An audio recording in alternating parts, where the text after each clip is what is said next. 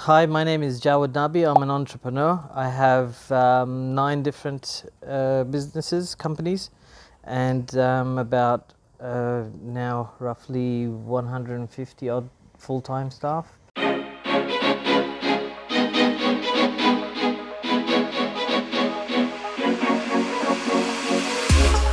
Give me something new. I want it back, through and through. Just do it, I'll let you rule.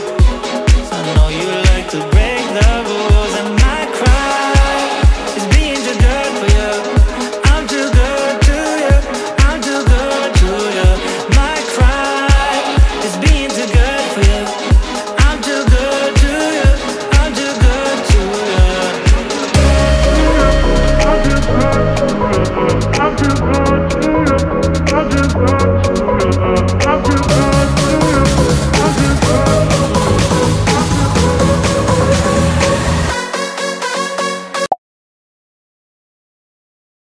Hey guys, it's Jared and Ryan here from Persona. We're here today with another episode of Persona Diaries, where we delve into business, success, and most importantly, the cars that Jawad Nabi has.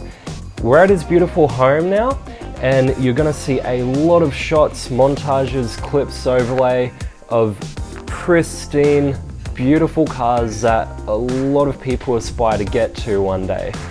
My businesses range from disability care to financial services, and one of them is related to motorbikes and cars as well, because that's something that I really love and I enjoy. You got to do something that is not just work as well.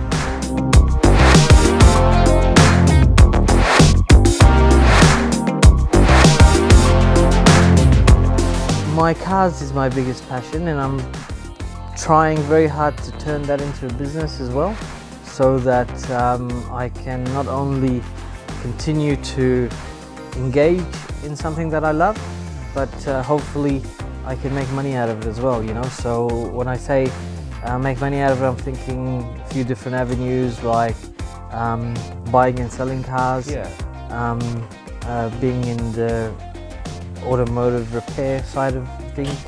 Describe your journey and what obstacles you've overcome to get to where you are. The journey has been a very long one. For me, my journey, I'd like to take it right back because it's relevant to me. My life started in a refugee camp, far, far away. In a refugee camp in a place called Peshawar, which is it's a city now, but at that time was just a desert with tents. And I was born in Afghanistan, where the Russians invaded, and we ended up in the refugee camp. That's where I was born, and was lucky, one of the lucky few that had the opportunity to get out of that circumstances and end up here in Australia. The Salvation Army used to come and bring us food and mattresses, otherwise we were sleeping on the floor, and parents didn't speak much English, and those were very, very difficult times for us. We had a lot of love in our home, but not much else.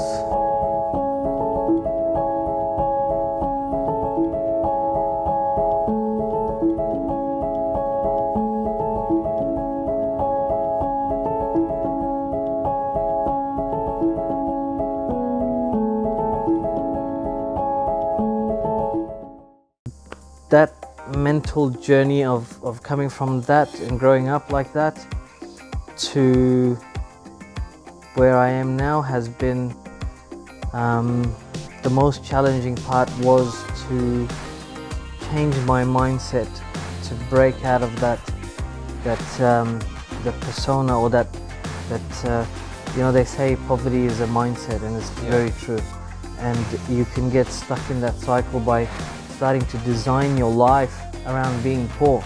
Did one thing when I was a very young man. I jumped on this chance to do something entrepreneurial, and it really worked out for me. And I made a lot of money very quickly in the space of a few months.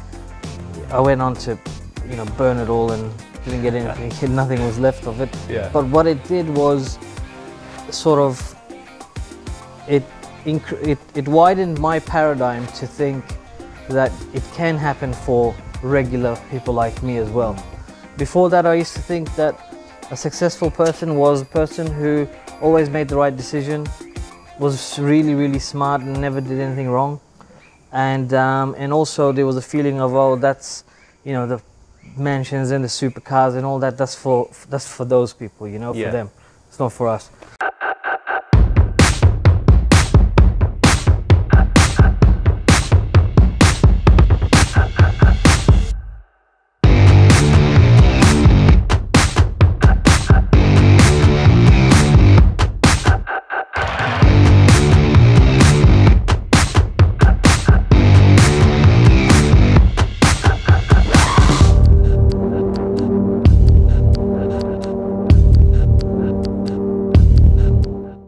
As soon as you got that mindset of motivating yourself and such, were family and friends supporting you? Was that kind of that extra little bit of push to kind of reach those new heights? You know, the reality is, unfortunately, that people around you generally, you know, sometimes out of the best intentions will drag you the other way. Yeah. You know, people always tell you to do the sensible thing, you know, don't be foolish, be sensible, all of that sort of stuff. And generally your friends and family sort of, they start to encourage you and be helpful once you've already got some traction. Yeah. And you have to be mindful of that, to not let people close to you or outside of your circles that have any kind of direct or indirect influence or effect on you, not to let those people alter your mindset, change your plans, you know, interfere with your hustle.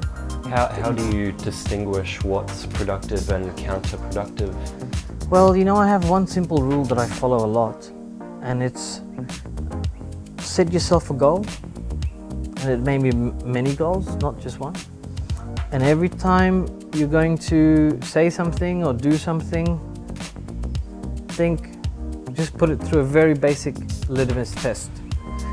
Is this action or this sentence that I'm about to say, is this going to take me closer to my goal or take me further away from my goal? Yeah. If the answer is it's going to take me closer to my goal, go ahead and do it. You know, don't overthink it. But if the answer is no, then don't do things for your ego. So it's been amazing to get those insights into the business and success that you have achieved, and it's definitely something that Jared and I relate to and look back on in terms of how we progress in our journey. But ultimately why we're here is because of your cars. So tell us a little bit about the cars that you have and why you chose those cars. Sure, so right now there's the McLaren 570S Spider, the S63 Cabriolet, the GTS AMG as well, and the X7 M50. Yeah. Now they're very different cars, and I just got rid of, like, weeks ago, a GT3 Porsche 911 GT3, which was a fantastic car. I miss it a lot already. Yeah. So the cars, you know, like the McLaren 570S is an exotic supercar and it gets so much attention. It makes you feel really special. The performance on it is mind-bending. And actually that car, the thing that I like about it the best, it spreads joy everywhere I go, because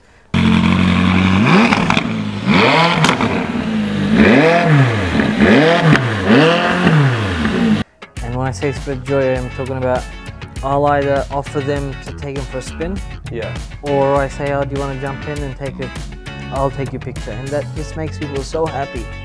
The S63 is ultimate high-end luxury, you know, 6 different type of massage on the seats, hot stone massage, and night vision, and you know, the sound system will blow your head off. The GTS, it's such a bright, in your face, fun car. You know, it reminds me of when you're a little kid and you have those little remote control cars with the Hot Wheels. Yeah. It reminds me of that. And it's a very, very fun car. It drives completely different from the McLaren in the S63.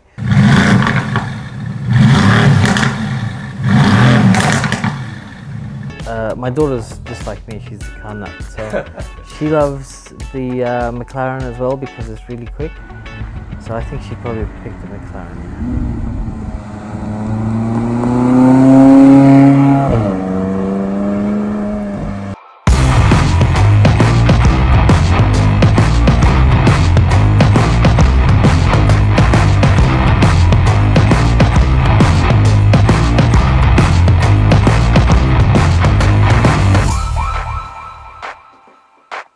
And referring back to what you kind of mentioned earlier, your first business venture where your mindset changed, how you got a lot of money really quickly and you blew it all. Well, it's probably a weird question, but what's your biggest baller moment where you're either splurging out or just the most reckless thing you've done just for ego? For ego? I did that kind of thing which was reckless when I actually didn't have money. Yeah. Like I had enough to make it look like not to make it look like, sorry, for people to perceive that I had a lot more. And then at that time I once or twice gave money when I didn't really have it to give. The amount of hard work you need to put in to be able to do silly things and not affect you, then at that point you mature enough that you don't want to do those things anyway. Yeah. So since I've had the opportunity to splurge or do something crazy, I'm too busy, I'm working too hard. You know, I value what I have because of how much work I put in. If you were given the chance, would you do anything differently? No, not because I haven't done things that I regret, only because where I am today, or anyone who reaches any kind of financial independence or financial success, you always can look back and connect the dots. And I don't know if I had not failed in so many different times and places, would I have made it in the end. This was an amazing episode of Persona Diaries. We've been able to spend so much time getting really great answers, and of course we're personally developing with every person we interview, and it's really important just to take some of these things, apply it in a way that you can with your personal life and achieve goals. It's been such an amazing episode having you here on the show, and we'd love being able to share your story with our audience, and we really hope that they connect with it. If you guys are loving these episodes, make sure you like, comment and subscribe, and we look forward to seeing you in the next episode. Thank you for coming on the show. Thank you very much, it's been a pleasure. Thank you so Thank much. you.